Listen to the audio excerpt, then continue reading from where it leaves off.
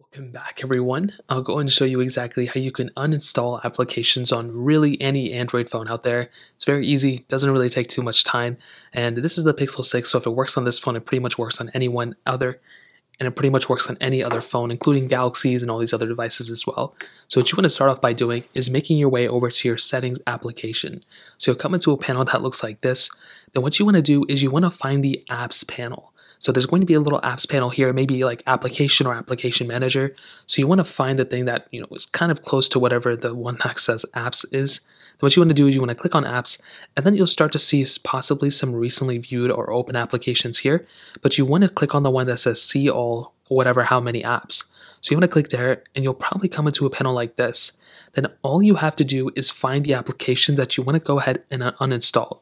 So some applications you can't really uninstall completely. So for example, if I try to uninstall, I think Google, it might not be able to allow me to uninstall it. So it allows me to uninstall updates, but I can't uninstall the whole entire application.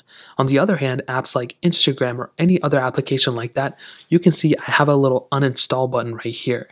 So essentially what you do is find the applications that you want to uninstall and click the uninstall button. But like I mentioned, not every single application you can install. If we take a look at the Google Play Store, we have the option to uninstall updates up here, but we also have the option to disable it. But we do not have the option to actually uninstall this specific application. In order to do that, I think you have to be rooted, so keep that in mind.